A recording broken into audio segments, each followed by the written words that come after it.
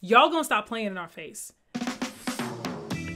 We're gonna be reacting to the Good Times trailer that Netflix put out. Just watch it, and then we'll talk about it. I have important news. Let me guess. The state called and they want to cut you a disability check for your face. Hold up. You can get paid for that? This is from a fool who stares at his orange juice every morning. It says concentrate on the box. Who the dummy now? Me for not wearing a condom. Woo! Shadows fall over my heart. It all started with my grandfather, James Evans. My job as the man of this house is to take care of this family no matter what. I just want to let you know I'm going to take good care of Gray. Gray, who is this I'm about to kill? Juan, my boyfriend. Daddy, let him go. Baby, you should come with me. Junior's repeating the 10th grade for the 3rd time. Is there anything you can suggest to help him get to the drive-thru? Can you do OnlyFans? Take off your shoes. Let me see what kind of feet you working with. I'll take you to the dark side. Dear Black Heavenly Father, colored Redeemer, if you could just help us. Son, it's for you. New phone. Who this? All black, everything. At least they ain't got that drug dealing baby under my roof no more. Man, my mouth ready for some milk right now. Dalvin, why are you so breast obsessed? It's childish, man. Bruh, I'm a baby. I can't get no more childish than that. In a nocturnal state of mind. Your neighborhood is a real hole. It's the system. They put the guns and drugs on the streets. Underneath this black sky. This is getting dangerous. I won't just sit back and let you put yourself in harm's way. I love you too very much. Everything black. The revolution will not be televised. Come on, Rosa Parks, can't you just enjoy this? Blackbird, black moon, black sky, black light, black everything black. We're just as good as the Evans of old. Isn't that just dynamite? But the truth is, we're the Evans of new. Bitch, you look like money. Everything black. What about the struggle? We're black. It'll be here tomorrow. Everything black. Blackbird, black moon, black sky, black light, black everything black. Wait a minute. The baby, little baby, and baby baby? Too many babies around this crib.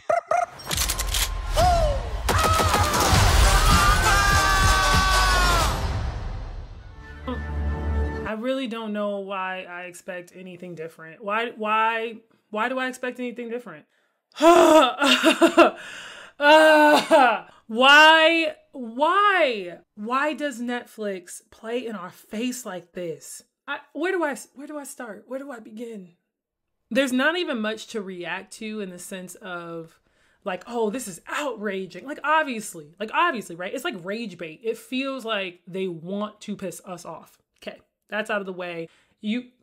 A mission accomplished. You succeeded, Netflix. What bothers me, I think, most about this, there's a couple of things. One of the things that bothers me most about this is the fact that Good Times was so progressive, sharing the story of the Evans family, and starring some prolific actors of, you know, the African-American canon, tackling social justice issues, family issues, class issues, cultural issues, and coming at them from a perspective that we can understand and relate to as a family that is, you know, trying to navigate their coming of age in an urban context. I remember seeing it as a kid and really thinking like how wholesome it was, even as a child, like what the types of themes it shared. And like, it was this 2-parent household and they were both trying to navigate raising their 3 kids who were into their teens and just like all the highs and lows of that life. And it really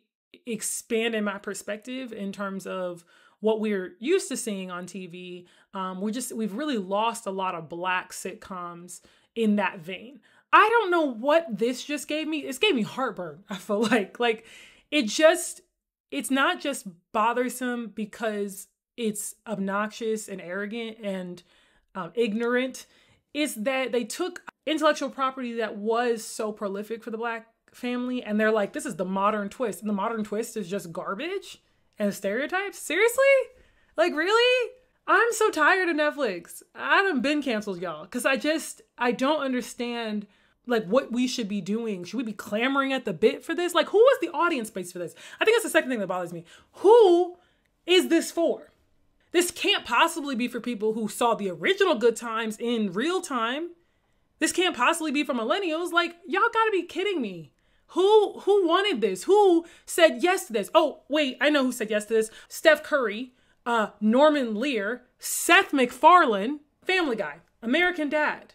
Influential in the adult animated space. So him being on this project doesn't surprise me the least bit, but it sure as heck doesn't make me go, I'm gonna watch and support that. But then Steph Curry, that's confusing. What are you doing, sir? Last I knew, I'm gonna look it up real quick because maybe I'm mistaken. He's a believer, a Christian, and, at least professing. And so I'm a little confused as to why he would put himself on this kind of raunchy adult animated piece alongside Seth MacFarlane. Like, that doesn't make any sense to me. Did you want to watch this? Did you want to see this? I just don't understand why. I don't understand why people, and then all of the voice actors, like, nobody can save this. Like, as far as I'm concerned, Wanda Sykes, a legend, obviously, as a comedian, she can't save this project. I saw JB Smooth's name on there. He can't save this project. Like, I just don't really understand why you would reboot this and insult the original sitcom and insult our intelligence. Let me calm down. I came on so hot. I'm sorry, y'all. I came on so negative, and I don't like to do that. So let me back up. Let me take a minute. A few moments later. I do like animation. I'm a big fan of a lot of shows. One of my favorites is like Bob's Burgers, for example. Still watch cartoons to this day. Like, I'm a huge SpongeBob fan. I'm a huge Hey Arnold fan. All the 90s shows. I'm a huge King of the Hill fan. So I'm not necessarily against the fact that it's an animated piece. What I mind, though, is that it just seems to lack heart. The same critique that Issa Rae's character, Centera Golden, gives to Monk Ellison in American Fiction, where she says that his prank book, basically lacks heart and it feels soulless. That's how I would describe this. It lacks heart and it feels soulless. It just feels empty. Do they test movies? Like, do they have screen tests of movies when it comes to like stuff on Netflix? I don't know. Somebody in the comments, let me know. Like, is that something they do? Because I can't imagine that this tested well. If they do that, I can't imagine that people were like, yeah, give me some more of that. Even thinking about people who may not know the original Good Times, right? They've never seen it. Why would you set this up and be like, yeah, we're going to introduce this to a new generation? And it's just a bunch of foolishness. So the showrunner is Renata Shepard. I don't know her work, so I'm gonna do a little Google real quick. Known for Born Again Virgin as a producer. I don't know what that is. Connecting is a TV series. I'm not sure what that is either. Act Your Age, another series. So I don't know much of her work. It doesn't look like she has a ton on there, which is fine. Like, I love a good new person as a showrunner, but why? Why did you take this one on, sis? What was it about it? I don't know, guys. I don't know. This just feels so basic. And then to top it all off, we got a drug dealing baby. Hey, baby, stop selling crack, baby. You got your whole life ahead of you. Hey, baby. Baby, go home, man. It's 3 o'clock in the morning. The baby said, I'm selling weed, nigga. I said, oh. Which, again, much funnier in a bit by Dave Chappelle than it is in animated form. There's this race to see who can be the most outlandish. And it's really not about the content anymore. It's about getting as many eyeballs on it as possible. And, to be completely frank, this has, on Netflix's YouTube channel, this video has 225,000 views in 5 days, which is actually, like, frankly, is kind of low for, an account that has 28 million subscribers. So just, it's odd to me that they thought this was doing something, and maybe they're using this trailer as a means of kind of seeing how things go. But the show releases in a few days. It says that it releases the same month that this trailer's come out. So I think most of us agree this is not what we want. I'm looking at the comments on the page, and you can already see that, like, most people are already, like, they're not here for it.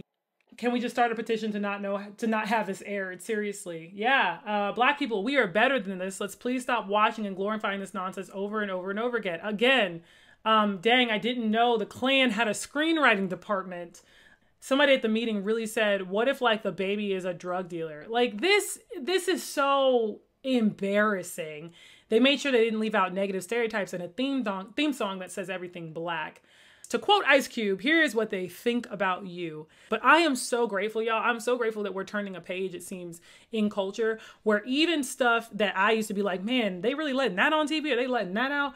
Now people are waking up and going, really, y'all? It just feels like minstrelsy all over again. It feels like we are in blackface. We are in blackface, and our experiences and our culture is a costume that people can play with, or people who are not a part of the Black experience that are writing these stories and then spoon feeding it back to us. What if this was a legitimate idea that somebody, a Black producer or what have you, or somebody who worked on Good Times originally, came in and said, you know, yeah, this would be great to reboot Good Times for a new generation.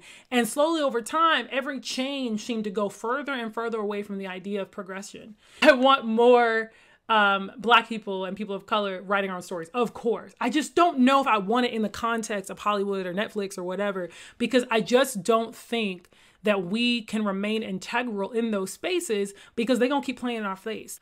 I usually like to be very intentional about the content that I create on this channel and provide you great stuff that you can go and look into, and more of that is on the way. But I would say that this is just my heart's cry and my plea with this channel in general, and also with just the way that I work, is that we have got to be more integral as creative people. We have to be more integral as people of color, if that's who you are. And if you're white or somebody who is in a majority part of society, you can be allied in this by not letting this stuff go forward. Don't put your money behind this stuff. Like, it's not, don't invest in it. You know, if you're somebody who's watching, you don't have to go watch this. Like, the trailer was enough for me. I'm not going to do a review or anything like that when it comes out. I don't need to. And I hope, just like everything else on Netflix, it gets canceled after one season. If you have any thoughts, I'd love to hear your perspective. Please drop it in the comments below. And remember, you can subscribe to this channel. You can like the video. That is all stuff that you can do to support me and support the channel and the mission that I have to go forward of finding redemption in media, messages that really bring us full circle and bring us to a place of growth. So I'll see you guys in the next one. Bye now.